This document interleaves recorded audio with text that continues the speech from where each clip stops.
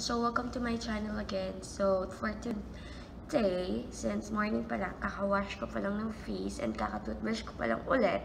Kasi every time na dumadating ako sa office, nag-wash ulit ako ng face kasi commuter ako. And nag-toothbrush ulit ako kasi hindi ko alam. Nagustuhan ko na siyang gawin every day pagdating ko sa office. So, of course, ito yung aking mini something dito sa office. And then, kunin ko lang yung isa kong ginagamit every morning. Wait lang. So, ito. Talaga, hindi pa naka-ready. Anyway, let's start. Ang unang ginagawa ko after kong maghilamos is etong dalawa. Cuddles from the brand Cuddles. Tapos yung Clindamycin solution ko from my derma. Kasi previously, nagkaroon ako ng problem sa face. Kasi meron akong ternay na pampaganda daw sa face. Hindi ko alam. Pero, hindi siya effective sa akin. Nabili ko lang siya online. Hindi ko na sasabihin yung brand kasi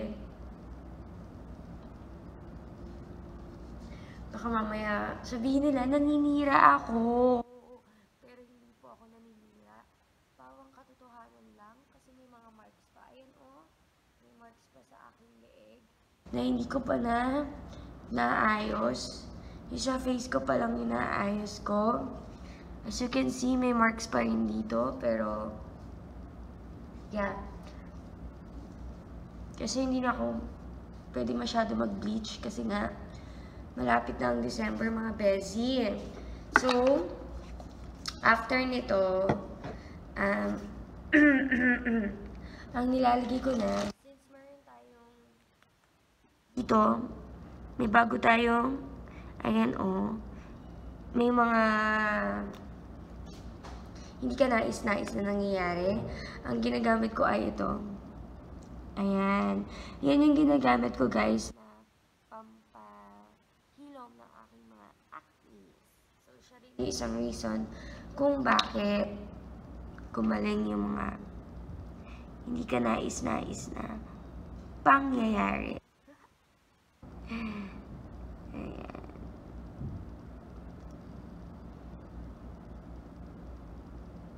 Ayan, dampi-dampi lang. Siguro lagi.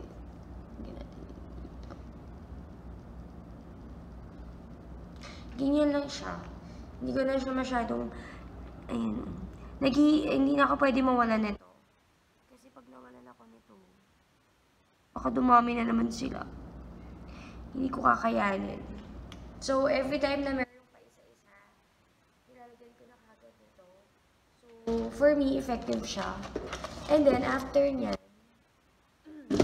gagamit na ulit tayo ng Belo and yung aking eye cream from Dermatologist.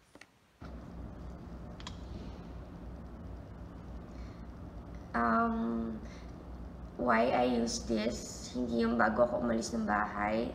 Kasi pag umalis ako ng bahay, parang siya pa yung time of the morning na safe pa tayo. Diba, sabi nila pag morning daw, parang yung sunlight is healthy pa sa ating skin. So, I guess, feeling ko healthy pa siya. Kaya di pa ako naglalagay. Oh my God. Sige. Wala na, nasama na siya. Dapat hindi. Uulitin ko na lang yun sa mali. At pala nagbelo muna ako bago ako naglagay ng anyways. Don't worry guys, malinis ang aking kamay kasi nga nakahugas ko lang naman ang face ko. Ayan. Every morning, ganito na talaga yung naging routine ko. So, ayan na siya. Lagyan lang natin din yun sa leeg. Para naman, wala lang. Gusto ko lang siya din nagyan. Kahit ang pangit ng leg ko, naiirita talaga ako, guys. Naiirita talaga ako. So, ulitin ko lang yung sa pimples kasi, ay, ulitin ko yung sa pimples kasi natanggal. Kasi nga, mali yung ginawa ko. Dapat pala, kasi ngayon lang tong pimple. Tapos ito ulitin ko lang kasi nga, ganyan pa rin siya. Today lang lumabas yung hindi ka nais-nais na to. So, namali tayo ng discard ito. And then next. Okay, so okay na tayo. Nakapag-Belo na tayo. Last ko na is yung eye cream. Yes guys, talagang every morning ginagawa ko na siya. Actually, dapat pati yung gabi. Kaso nga lang, Facebook is life. So, hindi ko na siya nagagawa. Facebook, YouTube, at saka, ano pa ba? IG.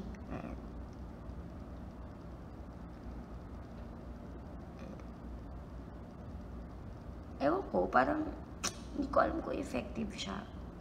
Pero, kasi naman, ilang weeks ko pa lang din naman ginagamit. Tapos, after nito, last step na tayo. Super quick lang, kasi super quick lang itong morning routine ko. Kasi pag morning, hindi pa ako nag-makeup. Parang, start of day, no pa. Middle of the day, siguro ako nag-makeup pag sinisipag. Pero, pag hindi sinipag, wala. As in, ganito lang ako. Buong holding na yan. Regardless na kung namamaga yung eye bags ko. Ayan. So, last step ko is ito. Yung keep cool. Mag-spray lang tayo.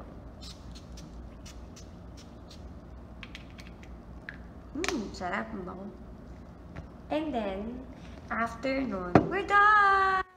Ito lang siya, guys. Ayun lang. Ganyan lang yung morning routine ko pag sa office. Tapos, lagari. Work na. Tapos, yun lang guys. So, if you want to know kung saan ko binili yung Clindamycin ko, it's from my derma sa Clinica Manila in Megamall. Her name is Palabyab.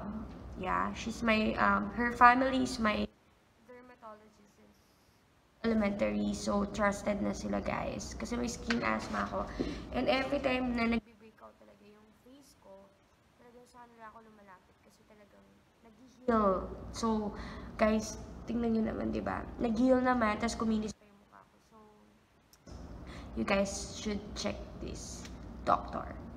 Yeah, worth it. Hindi ako mapapahiya. And, talagang trusted yung mga, ang hapde, may nalagay ata. Trusted yung mga nila, gamot. So, there you go. Thank you for watching, guys.